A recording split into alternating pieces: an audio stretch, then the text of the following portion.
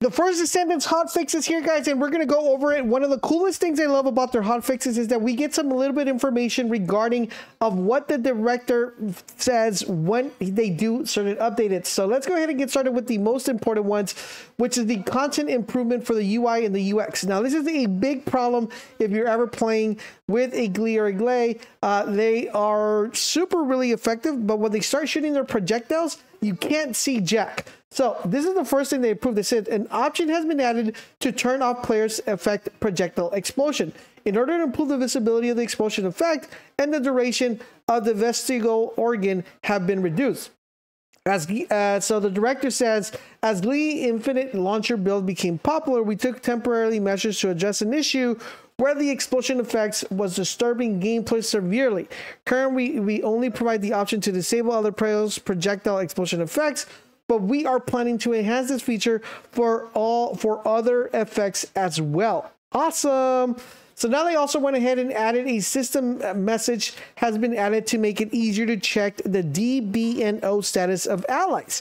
And an extra measure has been added to the party member UI to reduce the research complication visual effect duration of for material frequently used in research. Away from the keyboard AFK has been added as well.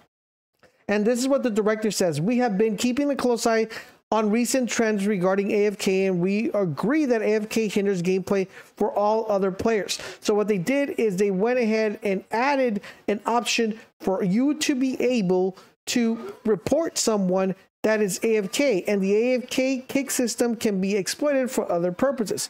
First, we're trying to learn the pattern of the AFK player with the reports, and then they plan to collect the information necessary to separate the AFK players in the matchmaking and prepare an appropriate measure in the future. We're considering ways to resolve the AFK issue so that everyone can enjoy the game together, and they ask to respect the players. So basically, they fixed the DBNN status, and they went ahead and added a measure for the party UI to be able to see that, and they added an option for the AFK. The other things they went ahead and added was they added they updated so that major rewards obtained from the quests that have been already cleared are checked in the quest list. They also added a function that to view the acquisition information directory in the target section of the library, which is awesome. So there's really good improvements. They fixed an issue for scrolling to the top when moving from the target items to the other library to the corresponding item list. This is awesome as well. And added a firearm type and round type to the library list of weapons. Cool. Okay, so they went to also fix an issue where players joined the Void Fusion reactors could use the reconstructed device even if there were no Void shards after completing the mission.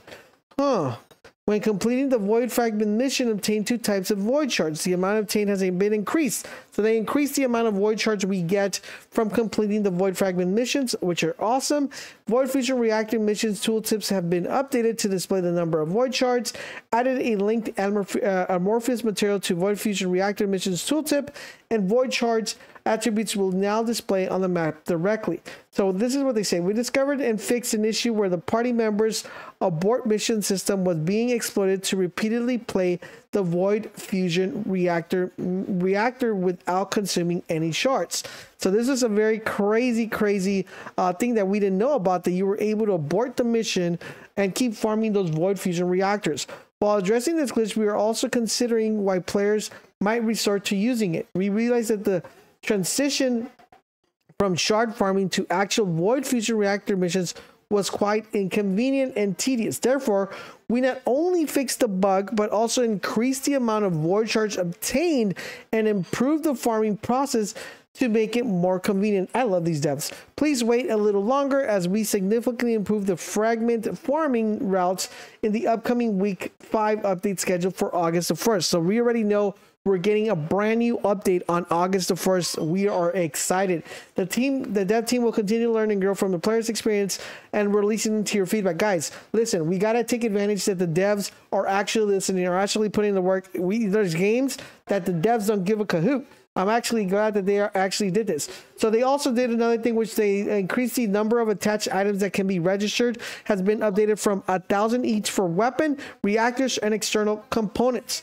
So for the Descendants, this is what they went ahead and fixed. Thrill Bomb and Lightning Emission with Ultimate Bunny's high voltage module will now target nearby targets rather than random targets. All right, so high voltage now has become even better. Allergy of the reconstruction serum of UN now applies to the Colossus as well. Ultimate Bunny's electric charge, high voltage, and Bunny electric condense sound effects have now been changed. Use Bunny's skill. Use Bunny's skin. No, hold on. Use Bunny's skill to inflict electroconduction on enemies has been removed from the second and third stage evolution conditions of the Bunny evolving skin, Speedy Awakening one. So I guess you don't no longer have to do those skills in order to get the evolution from that skin. I don't know if you guys know, but there is a Bunny skin that evolves as you get kills. Really, really cool. She's the only one that has one. I'll probably make a separate video on that. It is $40 though, man. Oof. Okay. Then we have Infiltration Operation. You can now view missions results through the escape menu after completing an infiltration operation. Awesome, because there was no way to view that. The time limit for destroying the Iron Heart has been removed in the infiltration operation in Fortress, Heart of the Fortress. The location of the supply drone in the infiltration operation has Fortress Cornerstone has been moved to the battle zone, making it easier to supply bullets. Now, for missions, this is what they did. The positioning of immunity spheres of named monsters will not change anymore as the monster moves the rotation. Okay, cool. So that's when they spawn those ugly looking spheres. The sequential sphere type of the name immunity of the altered hand of Nasistra, I don't know if I said that correctly, that appears in the White Knight Gulch Eye of the Truth has been updated. So for the field, they updated the drop quantity of hard difficulty has now been increased to approximately 1.5. So now you will be getting more bullets and more items from the drops when playing hard mode. For miscellaneous, they added the stack limit for consumable items has been increased from 1 million to 100 million, and they updated some of the icons. This is what the director had to say about this. The first Descendants have been developed with deep affections and respect for various loot and shooters, and we take feedback regarding other similar games very seriously. To this aspect, we're trying to reflect the unique identity of the first Descendants. We will continue to improve the game as we move along. For optimized improvements, they fixed memory leaks from the window mode, from the frame generation. They also fixed temporary frame drops that were happening when you had DLSS, and they fixed issues when you had DLSS and FSR enabled. As far as bug fixes are concerned, they fixed stuff for Russia, Spanish, and Portuguese that were having problems within the menu. They also fixed an issue where the menu remained when scrolling up on the map. They fixed an issue where the black screen would really disappear on special operations. And they also fixed a symbol effects that have been added with code and analyzers.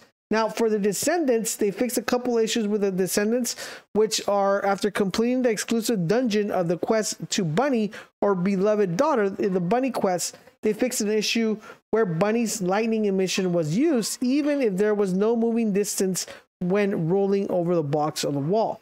We love how Bunny runs fast, unleashes electric energy, and takes down her enemies. Bunny is a Descendant who gains her power in proportion in the distance she travels. However, rolling around in the corner and using her skills was not what we expect from her, so we decided to fix this. Additionally, we are detecting the use of various macros and unauthorized programs to other monitoring systems, including the rolling in place macro. We are currently taking action against macros and unauthorized programs, and we will continue to try to create a more enjoyable game environment for everyone. Yes, guys, players on PC, sometimes you see builds and you're like, man, why are they doing so good? A lot of macro playing happening right there, guys. Fix an issue where sound effects was not played initially when landing on the floor with Kyle, and they fix an issue where the charge motion was repeated with Kyle's propulsion dash. Now, this is a really cool one, guys. The modules, we got a couple modules that got fixed here. Fixed an issue with arch acceleration module did not increase the speed and distance for projectiles. So this is going to be really important for a couple of you guys that are running, a couple players that are shooting projectiles. They also fixed an issue with Ajax, the body enhancement module did not reflect the max shield in the current shield after moving the map. They also fixed an issue where the fire attack of shoot focus module was applied as a sum operation and not as a multiplicative operation. They fixed an issue where the module list scroll was reset to the top after module enhancements. This was an issue that I was having as well. Now, as far as missions are concerned, they fixed a couple spawn points where monsters weren't spawning. They fixed a couple issues where the quest would only start under certain circumstances. They fixed an issue where the spheres would tremble when they were too far from the monsters, and they fixed an issue in the upper hatchery mission in the White Gulch that prevented the field to be changed. They fixed an issue where monsters would spawn even without the actual battle within the White Knight Gulch Fortress outskirts. Now, the director comment, this is what he's saying: the fortress outskirts have become a popular farming area with many monsters pouring in from the beginning of the launch. We love the run and kill play, and being run, shooting, and bursting are fundamental aspects of loot and shooters. However, using the terrain to exploit and gather monsters without any action was not what we intend. Everybody simply stood still and hunted the game enjoyment while quickly diminishing. Therefore, we decided to make a change. We maintain the spawn rate by keeping the 4 Volks research stores active simultaneously, but monsters will not increase when players are idle. Run, shoot, and create more explosions. Many more monsters will continue to appear. So basically, a lot of people were exploiting this, just chilling on the kind of like on the mountaintop, waiting for a bunch of monsters to accumulate, and then they would go and kill them, and they went ahead and fixed it. They also fixed an issue where the code analyzer was terminally required when working with encrypted vaults in hard difficulty. That has been fixed. They fixed Void Interceptor battle issue where the removal did not happen intermittently, and grapple hook was immediately during the battle. Now, miscellaneous fixed issues where the items were not collected when purchasing multiple items of the same product. So the director, this is the final closing that he says: "Thank you, thanks to the love and interest you have shown for us, we feel brimming energy of the community. HOTFIX 2.5 includes many fixes which we hope will improve the game experience. Recently, we saw a video in the community where the Colossus was defeated more quickly through module switching. If we have a bit more time, we would have liked to include a fix for this in HOTFIX 1.3, but unfortunately we did not make it into the update. The dev team does not want module switching to become another strategy. This method makes combat tedious and does not fit well with the run and gun playstyle. The dev team wants skills, weapon modules, and external components to be part of the strategy. We hope that in-depth build research will progress, but strategies requiring inconvenient controls are not what the development team wants so far." So for those of you content creators posting those one-shot builds where the menus are being switched, that's task. Last but not least, we are planning to skip the patch next week for the upcoming 5th week update on August the 1st. Please look forward for the new Descendant Luna and Ultimate Balvi, new Interceptor battles, new Ultimate weapons, modules, and external components and skills on August the 1st. Let's go! Let's go! We got the confirmation that Luna's coming, Ultimate Bunny's coming, new weapons, new modules, everything. Let's go. I'm happy. I'm excited. Let's make it happen. Let's do it. Okay, I hope you guys enjoyed the content. Make sure you guys keep it locked, and I'll catch you guys on the next one.